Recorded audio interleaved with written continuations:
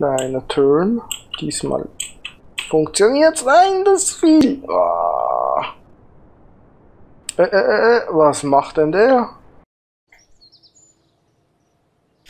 Ciao a tutti, sono Invincible. Willkommen zurück zu Kerbal Space Program. Und heute geht's nach Duna.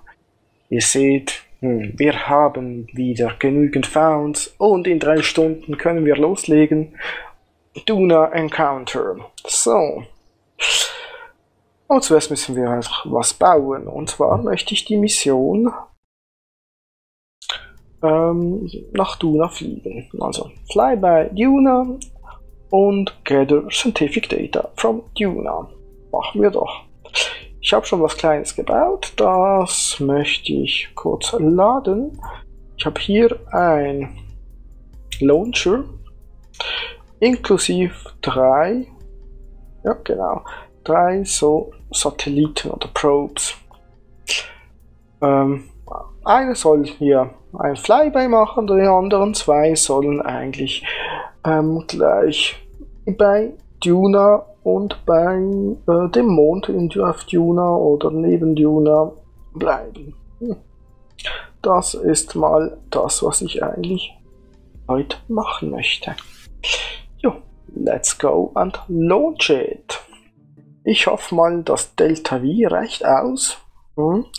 Wir kommen sicher bis zu Orbit, dann bis zu Duna und ja, dann sehen wir weiter. So, Launch ready, go.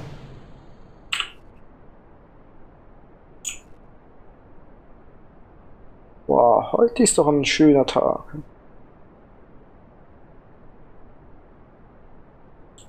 So, hoffentlich ist der Start richtig erfolgreich.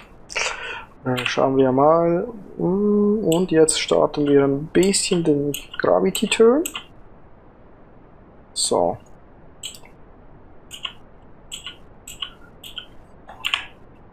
Sieht schon mal nicht schlecht aus.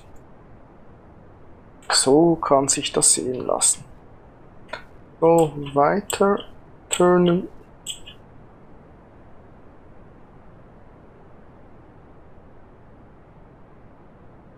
Was macht denn der? Oh, also mit dem habe ich nicht gerechnet. Ja. Ja, wahrscheinlich war das noch keine so gute Idee, schon zu tun. Na dann.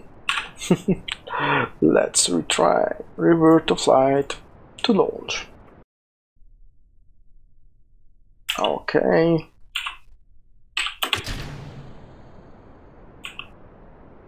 Einer Test. So.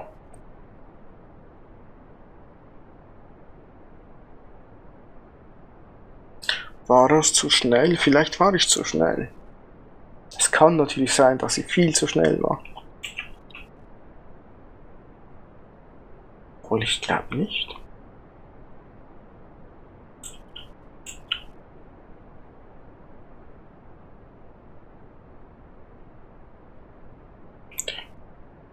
Bin bei 150, 170, ich gebe gleich ein bisschen runter. So. Kleiner Turn, diesmal funktioniert. Nein, das fiel. Da muss ich doch was ändern. Ich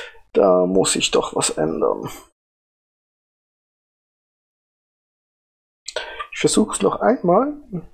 Wenn es jetzt nicht klappt, dann muss ich am Design was ändern. Dann warten wir bis auf 10.000 Meter für den Gravity Turn.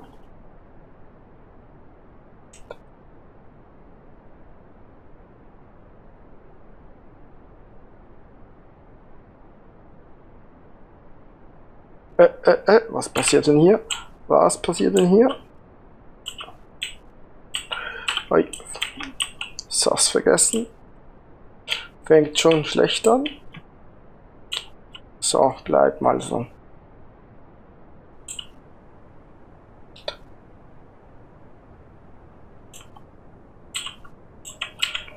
So. Hoffentlich klappt das jetzt.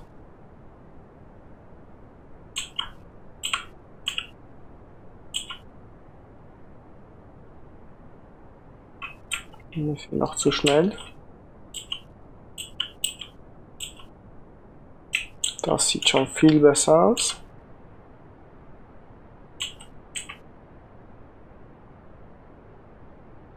Lass uns volle Power geben. Ja, erfolgreicher Start. Jetzt klappt's. Ah, das war aber knapp. So, wir gehen weiter runter. Ne, nicht zu viel, nicht zu viel. Apfelapsis ist jetzt bei 50, 60 Kilometer, 70. So bleiben wir, und sobald wir bei 100 sind, lassen wir mal die Engines abkühlen und so. Jawohl. Also, wir sind bei 100 Kilometer Apfelapsis. Warten. Ja, warten ein bisschen. Oh, was ist da los? Warten, bis wir circa 40 Sekunden weit weg sind von der Apoapsis. Und los geht's. Ja. Jawohl. Das sieht doch genial aus. Da mit den Wolkenformationen hier sieht es genial aus. Perfekt. Gutes Timing. Oh, und Decouple. Und starten wir.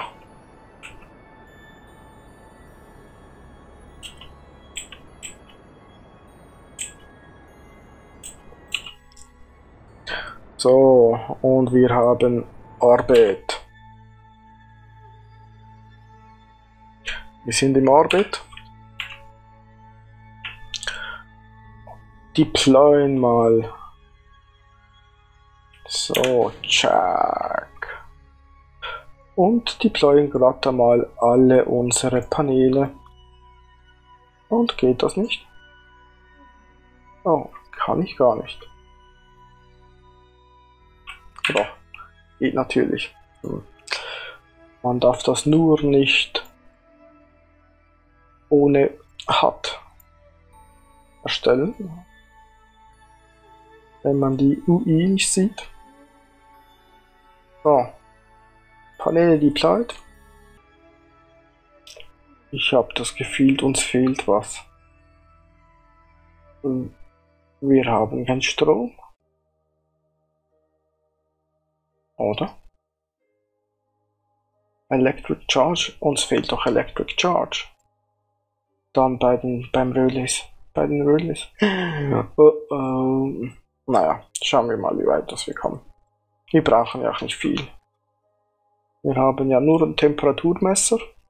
Schauen wir mal, ob wir da Science zu erledigen haben. Haben wir nicht.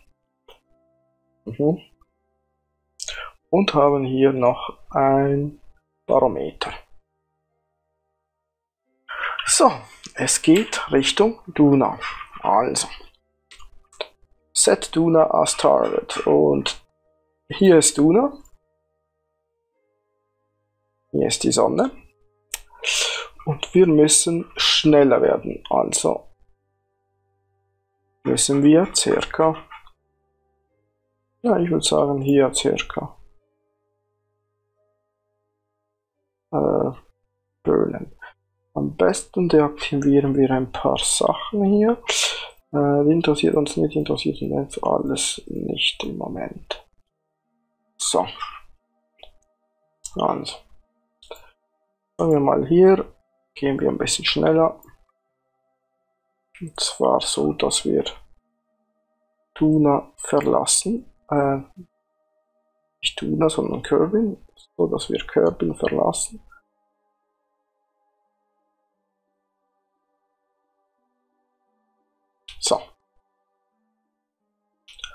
und möglichst parallel, genau, drüben verlassen. Also, jetzt müssen wir ein bisschen schneller sein, schneller. Und wir haben fast einen Encounter.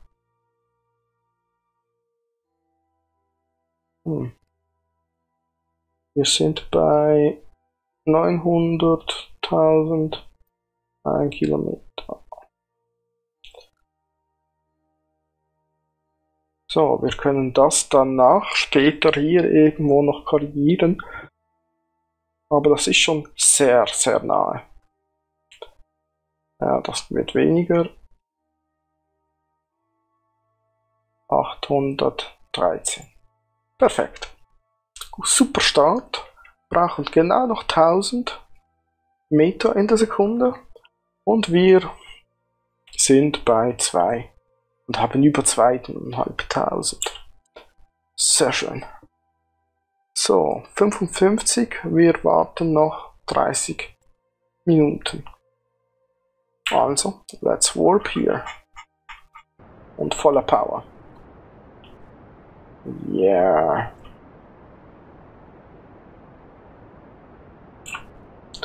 Sieht doch gut aus.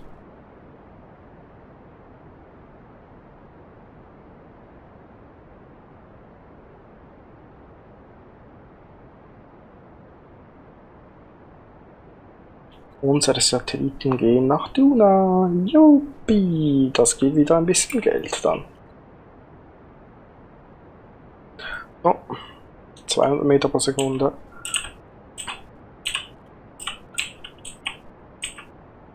Und korrigieren nur noch ganz wenig. Langsam. Dadurch müssen wir.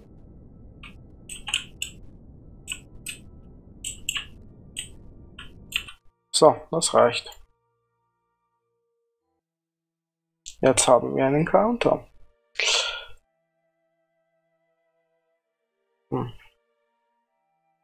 Wie weit ist er? Oh, okay. Bisschen rauf.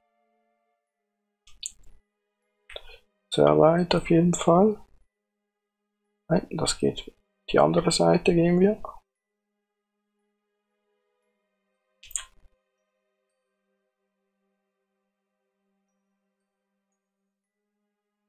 Bisschen runter. Ui, wir haben sogar ein.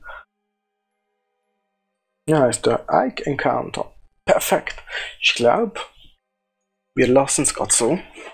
Dann können wir Ike nutzen, um abzubremsen auch. Ja, das sieht super aus. Braucht noch 300 Korrektur. Okay. Genial. So, nicht vergessen, Quick Save und lass uns bis hierher warpen. Und warp mal. Also add an Overnode. 18 Tage. Komm, let's go to Space Center. Schauen wir mal, ob wir eine bemannte Mission in Duna Orbit, würde ich sagen, machen können. Also, Vehikel. Also, den Vehikelaufbau, dann werde ich drauf schneiden dann. So, lass uns den aufbauen. Und willkommen zurück. Ja, ich wollte eigentlich eine Space Station aufbauen und diese nach Duna schicken, aber war ein Problem. Die Masse wird viel zu hoch. Ich habe nicht genügend Delta V und um weitere Engines da aufzubauen, reicht nicht. Zu viel Masse. Dann habe ich mir gedacht, das lasse ich da im Moment. Ich warte mal, bis ich eine Mission in Duna habe, um eine neue Space Station oder irgendwas in Duna neu aufzubauen. Also lassen wir das. Gehen wieder zurück zu unserem Vessel. Und warten mal auf unser Manövernode. 3 Stunden. In 3 Minuten sind wir soweit. Jawohl. Jetzt Stopp.